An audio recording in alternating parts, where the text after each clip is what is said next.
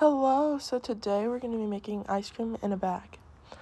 The ingredients are ice cream salt, measuring cup, vanilla, sugar, heavy whipping cream, ice, a big Ziploc bag, and a small Ziploc bag. The first step is you're going to add 1 cup of half and half. Then you're going to pour that in the small Ziploc bag.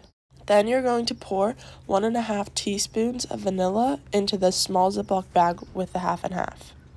Then you're going to add 1 tablespoon of sugar to that same bag.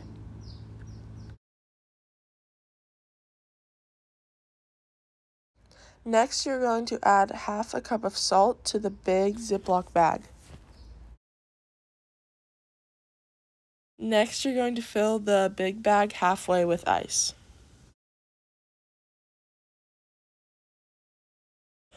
Next, you're going to put the small Ziploc bag in the big Ziploc bag and make sure both of them are sealed.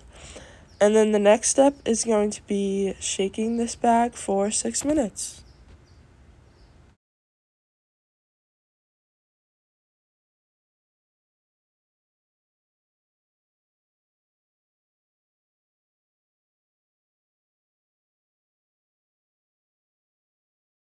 Once you take out the small bag, you're going to want to wipe the top off.